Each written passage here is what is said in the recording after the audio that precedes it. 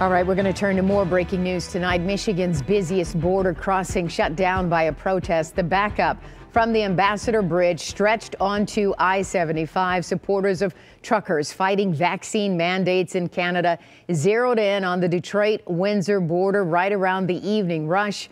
A couple of hours later, MDOT tweeted the bridge was closed. People are being encouraged to take the tunnel or head to the Blue Water Bridge in Port Huron. Earlier, Windsor police tweeted the exit from the bridge onto Huron Church Road was interrupted in both directions. The protesters are supporters of what's being called the Freedom Convoy in Ottawa, now in its second week. Now, with hundreds of trucks blocking the streets, Canada's capital city has declared a state of emergency. We will certainly continue to follow it.